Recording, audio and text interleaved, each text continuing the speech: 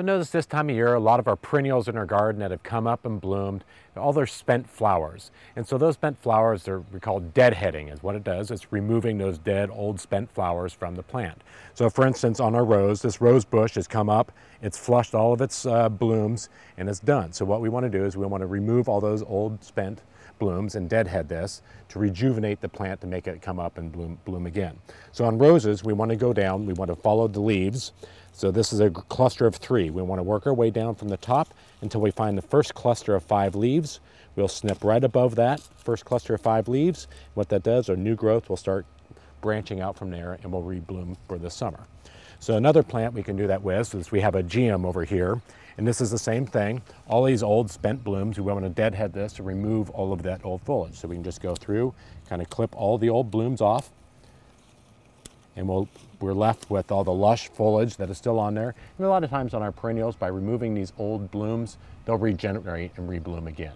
And so Judy's got a couple others we'll show you, and we'll walk over and see what Judy has to prune for us. Thanks, Ryan. So I'm going to show you about how to deadhead a peony. You know, peonies are finished blooming and you don't want all the energy to go into producing seeds. So you go down just a shape wherever you want to go and just above a leaf and just take off this old bloom stem. And you know, this foliage will just look beautiful until fall and no unsightly old blooms. And then I have this plant over here in the shade. It's called the Chinese forget-me-not or a brunnera. So these are all the old bloom stems. So we just want to take those off and this foliage just looks beautiful for the rest of the season. And we're going to go back to Ryan because he has one more plant to deadhead.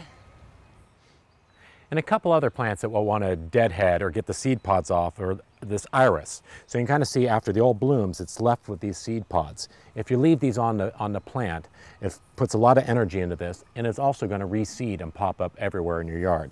So what you can do is you can just go down, remove the seed pods and the heads, you're left with the foliage, and that will stay up and look nice for the rest of the summer. You can also, another one you could do, this is a lilac. So this is kind of your old blooms on the lilac tree. And so, you know, we have this flush new growth and this dead ugly bloom. So we can just deadhead these, cut the old blooms off, and we're left with the pretty plant. So now you know about deadheading. It's a great time to do it. You'll clean up your perennials and your shrubs, and they'll look great for the rest of the summer.